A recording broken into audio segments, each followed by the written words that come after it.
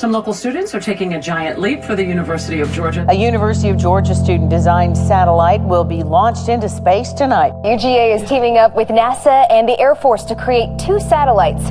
The project was dreamt up in 2016 by 3 students who just wanted to make what they called a glorified Sputnik. For the first time in history, the University of Georgia is going into outer space. Let's send something to space, because how hard could it be? 5, 4. This is launch team on countdown 1. Abort. This is LC on countdown 1. And as you heard, we have an abort. No launch tonight.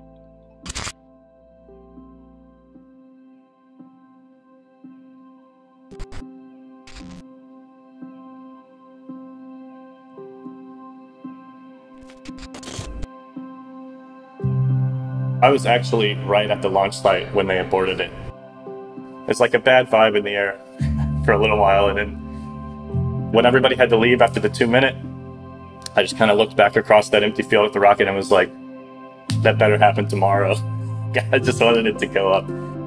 But you got to be careful with aerospace. You know, it will let you down. Sometimes trouble hits and you got to debug it. I mean, that's part of the process. When we first started the Small Satellite Research Lab, it was in a dusty closet. And we wrote 2 grants with the faculty to do something about that and try to make satellites. We knew nothing about it at all. And, you know, within 2 years, we were already competitive with schools like MIT and UC Boulder. We actually won the University Nanosat program for the Mochi satellite with that.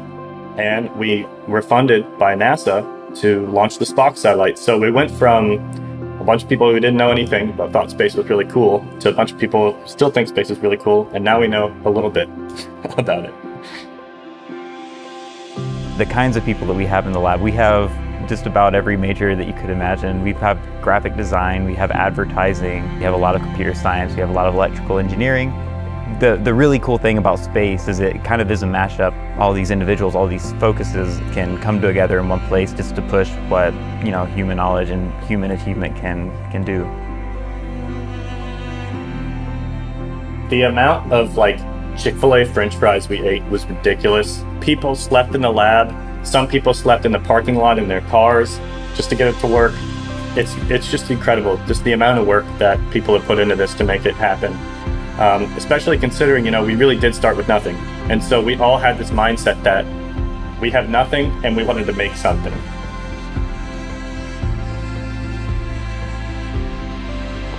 Five, 4, 3, 2, 1. We have engine ignition. Engine start and liftoff. The SS Kalpana Chawla takes flight, sights set on the International Space Station.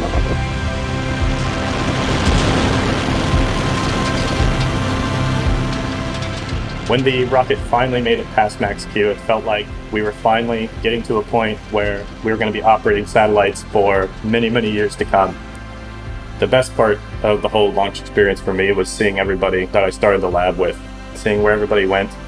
You know, you got people working at like NASA and all these big aerospace companies. It's great. Nobody taught UGA how to make a satellite. We taught ourselves how to do it. Now I hope that UGA just keeps at it, because we can, and it shows that we can. 5, 4, 3, 2, 1, deploy.